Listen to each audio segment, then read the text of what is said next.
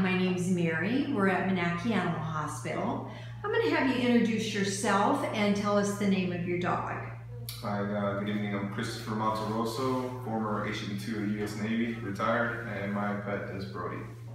And what did Brody come to Monackey Animal Hospital for today? He came for an abscess removal and a dental procedure.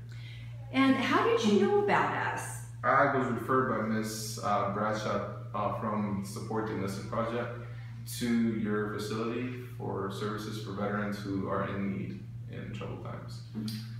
And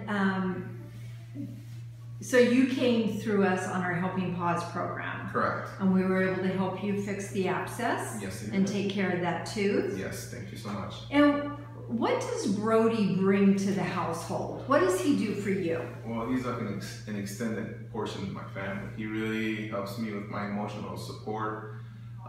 He makes me feel different when I'm around other people. He provides a safety net for me. And he just changed my personality, especially me coping with my personal issues with mental disabilities. But, you know, he's my little guy. I've had him for 5 years and I wouldn't know what to do without him. Oh, that's very special. You know, Monackey Animal Hospital organization has been able to reach out to the military community because it's our way of saying thank you very much for your services and for what you do for us in our country.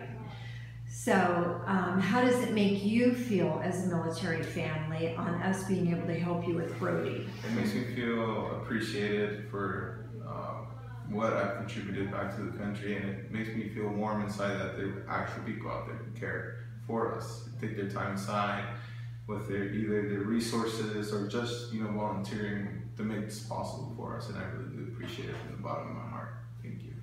Well, thank you very much, and we'll get Brody in here to do his release, and then we'll see you soon. Can't wait. Thank you so much. Thank you.